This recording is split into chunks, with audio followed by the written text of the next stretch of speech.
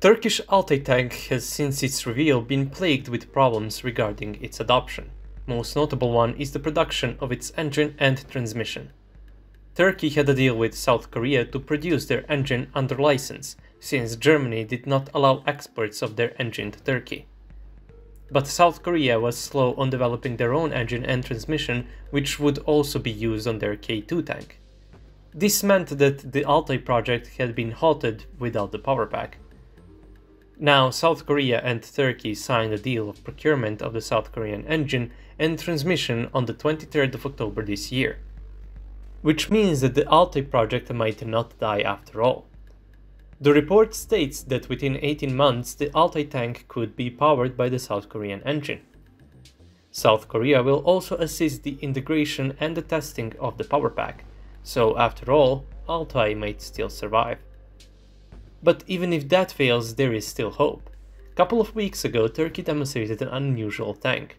What might seem like an Altay at the first glance is actually a Leopard 2 tank with an Altay turret, which is evident by the driver's sketch being on the right side of the hull. They took a Leopard 2A4 tank, which I'm pretty sure everyone knows they have, upgraded its hull armor, both front and sides, completely understandable, and they mounted Altay's turret on it. And to be honest, this is not a bad idea.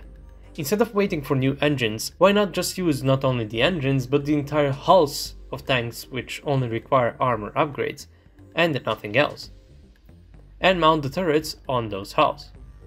Of course, this can only be done in limited numbers, since they only have so many Leopard 2 tanks, not to mention that this is not the only upgrade for their Leopard 2s.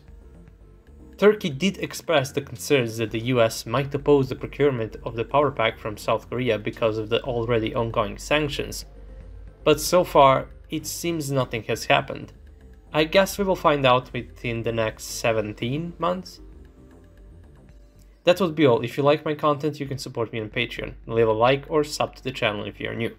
Thanks for watching and I'll see you all in the next video. Have a nice day.